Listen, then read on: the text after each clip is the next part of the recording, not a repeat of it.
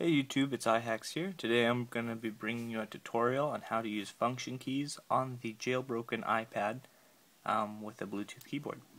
The one I have in this demo today is the Targus Bluetooth keyboard. I found it at a Radio Shack, but I know there's other places you can grab it. That's how you spell it right there. And then the way that we set up the function keys is with the Activator on the jailbroken settings, or I'm sorry, on the jailbroken iPad on the settings. The way I have it set up right now is so that way if I hold the lock button on the keyboard, you're going to see that it's going to open up my Pages app. So I use this when I'm doing my any of my projects for school. And then if you go and you hold the home button equivalent on the keyboard, it's going to move over to Safari. So that's usually really easy for me to toggle between my research and the stuff I actually want to write down and take away from that research. So I'll do it one more time. So yeah, that's the way I have it set up.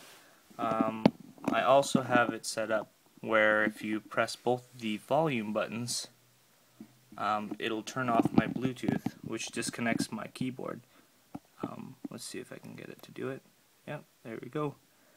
So now, of course, I have to press the physical buttons on my iPad in order to get it to turn back on, so that way I can use my keyboard. But anyways, the way you get this all set up on your iPad to change them to whatever you'd like, maybe you don't need Safari or Pages open, you're going to go ahead and get over to Settings,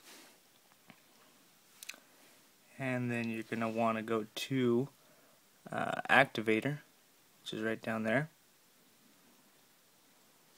And then basically you just select I select anywhere, and you can preset any of the buttons that they allow you to touch. So I got the let's see,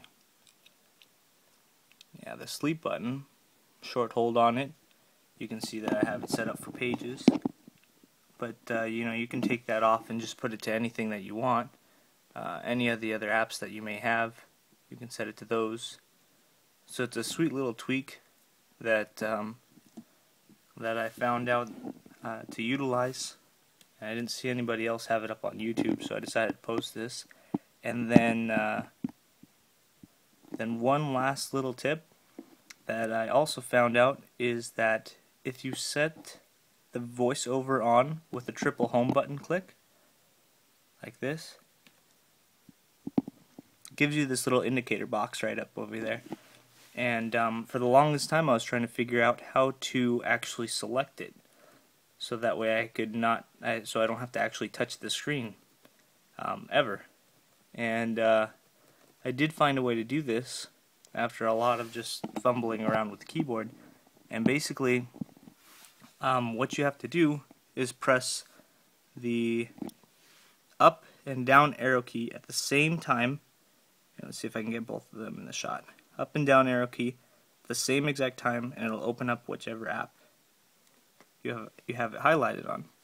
And then you can just use the arrow key to get around within the app that you're actually using. So I can just kind of check all that stuff just by using the arrow keys. So once again, it's up and down at the same time. You press them, and it'll open up anything that you have it on, which is really cool. I was really happy that I found out how to do so. Yeah, but anyways, guys, thanks for watching, and I hope this helped you out.